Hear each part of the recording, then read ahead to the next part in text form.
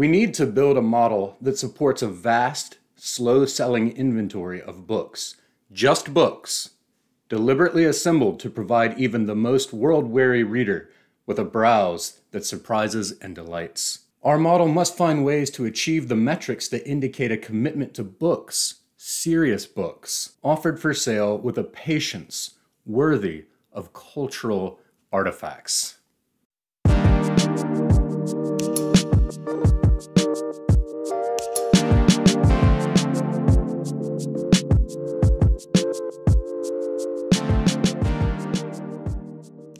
Hey everybody, thank you as always for watching Leaf by Leaf. Today I have the great pleasure of talking about In Praise of Good Bookstores by Jeff Deutsch. Deutsch is of course the director of the Seminary Co-op Bookstores out of Chicago. And when he came along as the director in 2019, he incorporated the bookstore, the first not-for-profit bookstore whose mission is bookselling. And by that he means selling only books. Because as you'll also find out in here, the only way bookstores are really making it today is by selling what he refers to as tchotchkes. The Seminary Co-op established the model of the not-for-profit bookstore whose mission is bookselling. Rather than rely on the retail model, buying cheap and selling dear, our new model looks to financing from the gift economy to provide an articulation of the sort of work we are attempting. Our society struggling to be born might build good bookstores in its communities if it understood the great value of a bookstore's gifts. I wasn't planning on making a video of my time spent reading this book because, to be honest, I didn't really know much about it and just suspected it was going to be another one of my beloved books about books. And I've gone on about some of those in my 25 books about reading or something like that, books about reading video. Some of my favorites appear in here because in part what this book is a book about books, but it's a lot more than just that. It has everything I love that my little brown book of anecdotes and my Oxford literary terms with examples and my Oxford Dictionary of Quotations and my Fowler's Dictionary of Modern English Uses, my book about books by Holbrook, which was formerly under the more pleasing title of Anatomy of Bibliomania. But it also gave me insight into the literary business and specifically into the bookseller's trade. So it was also informative, like this incredible book, A Gentle Madness by Nicholas A. Basbanes. Because of Deutsch's sumptuous selection of bookish anecdotes and quips and other aphoristic pleasures, I went and bought the Book Lovers Anthology immediately because I saw that a lot of the quotes came from this gorgeous compendium. I also went and got The Browser's Ecstasy, A Meditation on Reading by Jeffrey O'Brien. This is just something like ecstatic poetry straight out of a bookworm's enthralled heart. On top of that, Deutsch also showed me what exactly Amazon is doing to the world of bookselling and the value of books in our culture in a way that I hadn't seen before. Yes, I've heard and gleaned much ill about Amazon's practices in bookselling, and I've heard bookselling Puritans gripe about the fact that Amazon started as a bookstore and now they're anything but. Yet, that's not quite true. I mean, yeah, they sell a lot of other stuff, but I am hard-pressed to think of anyone who doesn't buy books on Amazon. But Deutsch takes the time early in the book and then reconnects back to it throughout the course of the text to quote Bezos from an early speech he gave about the business model of Amazon. And he is very forthright and open about the fact that books are actually the loss leader for Amazon. However, the reason that they started with books and continue to sell so many books is because books by far have the greatest quantity in their category, meaning there are so many books out there and so many books that continue to get published each year that the catalog is so vast on your online retail store that you're sure to capture just about any and everyone, no matter what they're looking for. As long as you've got it, you can hook them. And thus, it is in their best interest to sell their biggest category and their most attractive category at a loss so that they can hook people and then shove all kinds of advertisements and algorithm-sanctioned ideas as to what else you should buy from Amazon from that hook. That economic model makes sense. I mean, who wouldn't do that? Well, Deutsch tells us who wouldn't do that. Serious booksellers and people who actually value literature, value books, and value physical bookstores in our culture, value books as the pieces of our culture. If there's still to be any kind of rich, robust, ongoing cultural conversation that is like reading a book, slow and meditative and ruminative, instead of just knee-jerk and ephemera, then we need to put value back on books and booksellers and authors. So sure, from the average person's perspective, I mean, who wouldn't go and pay $17 for a new hardcover release versus the $35 in your local bookstore? It just makes sense from our point of view. We're trained to go for the deal. But not only are you jilting the author, ultimately, when it comes to royalties and the way that Amazon handles its work with publishers and authors and so on, but it also conditions this mindset and turns us into just primitive consumers. Now we're conditioned to think, I'm not going to pay any more than $20 for that new hardcover. Another thing that's shifting towards the view of putting more value on books is that it will cause you to be a more selective reader. Yes, it does mean you will probably buy less books, but that's actually a good thing when it comes to reading, because just as Deutsch does in this book, if you sit and calculate based on how many books you've read on average up to now and turn and look towards your future, predicting what age you're going to perish or stop being able to read, you'll quickly see that we can't read that much. We can only read a drop of what's out there. So learning to be a more selective reader is a wonderful practice to start as soon as possible. One great way to condition yourself on that trend is to financially limit yourself. I dare also say that putting more financial investment into something will raise the stakes of appreciation, meaning, again, it'll have more value in your eyes because you had to put more up for it. The worth of that paperback is just $10. The worth of that oversized art book is maybe $30. Or, man, I can get this for $35 plus tax at my local bookstore, or I can buy 2 hardcovers or 3 paperbacks for the same price from Amazon, and they'll arrive right at my doorstep tomorrow. But what we're effectively doing, even though I myself shied away from the truth of this, is devaluing books. We really are. We're saying, yes, I'll pay $100 to go to the movie theater, and that's worth it. But no, I'm not going to pay $30 for a brand new hardcover. And so what Deutsch does in this book is he really chips away at this conditioning we're living in. And he causes us, at least he calls me, to seriously think about whether or not I'm devaluing the things that I love so much. Because with a bookstore, you're not just buying the book. And this is where the argument takes on its glorious complexity and fullness. We have to look at the bookstore as this bastion for our interior lives. And we have to value that space and the booksellers as the experts with whom we cultivate a relationship. That's part of what we're paying for when we pay a little more for a book. After all, as he says, the bookstore is a haven for the heterodox.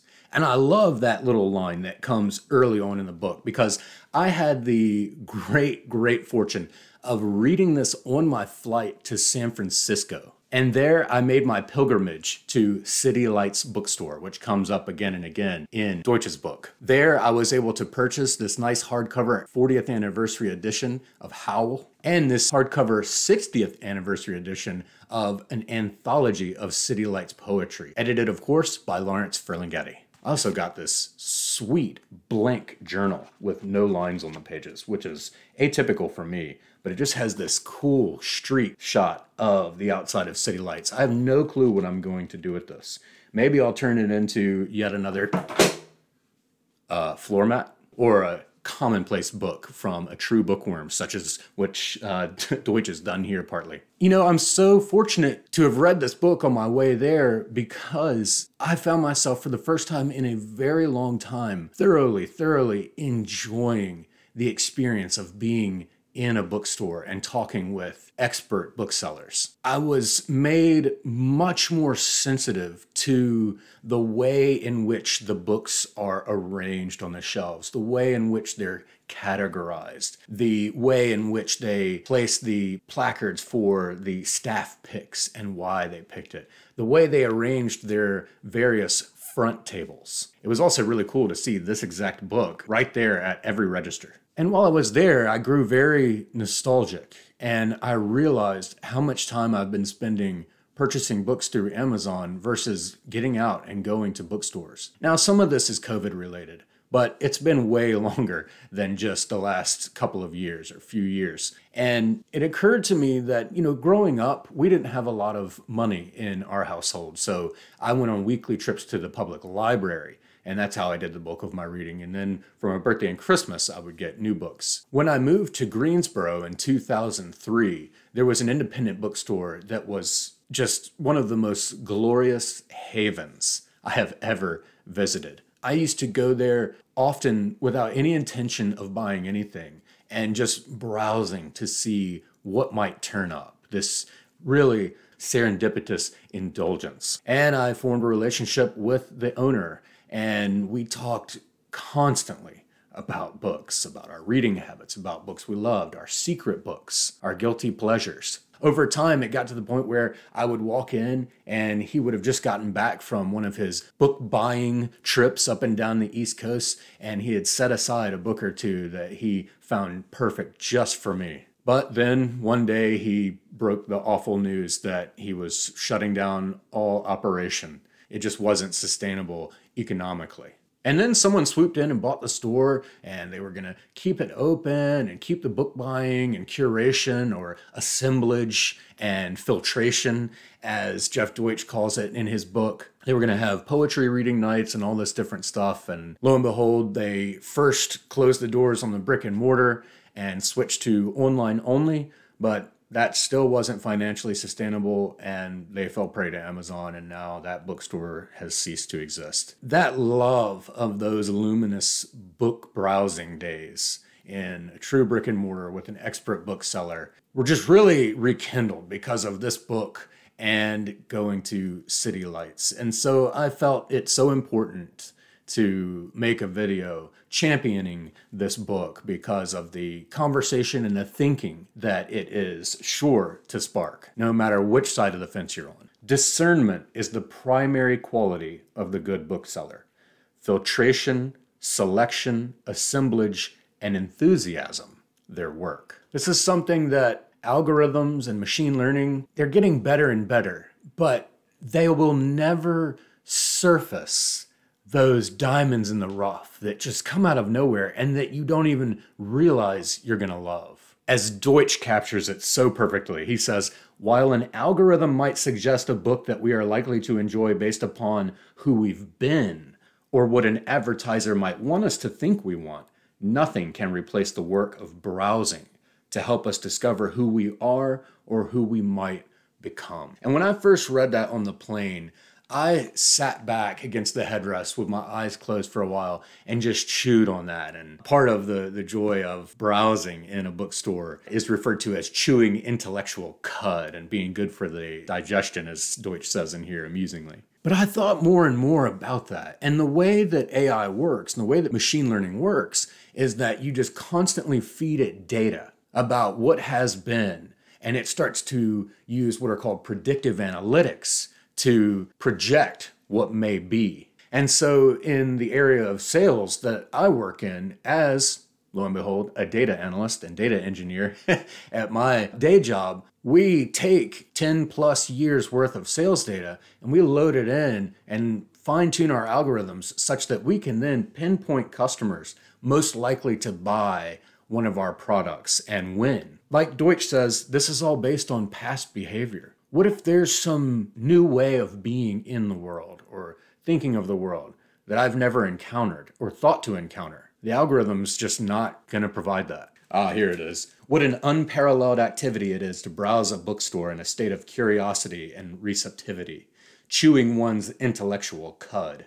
The space of a bookstore must be conducive to unhurried rumination, if only to promote good digestion. And he gives us that last line, not just to close off the metaphor and extend it and make it funny and make it pop, but also because it may be that all we do in a bookstore over a long course of time is chew intellectual cud. In other words, we may often walk out without buying anything. And so this is one of the primary reasons why we need a new business model for good bookstores and for good booksellers to thrive. We need a model that supports cultural activity and development and sharpening over a long course of time, not just simply selling as many products as quickly as possible for the cheapest price. Books are these objects that often spend a very long time sitting there waiting to be read. The poet and critic Geoffrey O'Brien, in his well-titled book, The Browser's Ecstasy, longed to discover the book he could not imagine. The unread book, he's quoting O'Brien, is the life yet to be lived, he reasons. The promise that there will be new ideas, images never glimpsed. The paradise of futurity is the 1,000-page book full of episodes still to come. He quotes one of Ortega y Gasset's students who says that every private library is a reading plan. I love that. A reading plan and a rereading plan. A plan that, with all these books, I can shape into different reading plans over and over throughout the course of my life. Susan Sontag called her library an archive of longings. Love that. Our community can work together. Because, of course, if the bookseller, if the bookstore is going to operate as a not-for-profit and only sell books, they're just going to make it.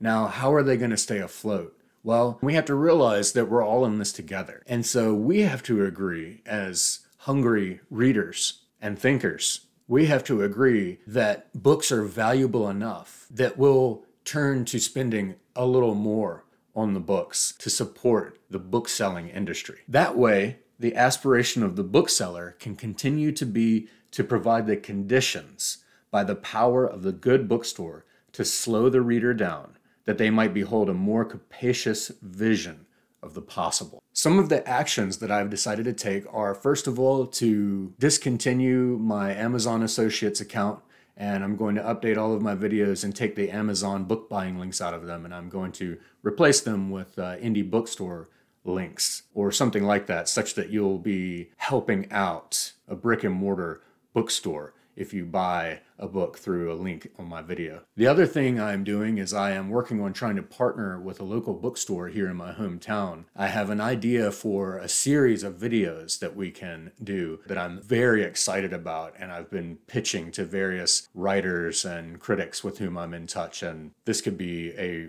very, very enriching addition to the world of literature. I want to leave with this. By looking not to the next new thing, but to the last enduring thing, we are more likely to grasp our unique and not so unique challenges, to learn the origin of a particular narrative, perhaps to subvert that narrative, to attempt to find meaning after tragedy, or to comprehend the capacity, complexity, and diversity of human nature, experience, and knowledge. I highly recommend that you go out and get this book, preferably from your local bookseller, and experience over 2 decades worth of reading and thinking about the whole business of book selling and the life of a serious reader. Thank you, Jeff Deutsch, for giving us this.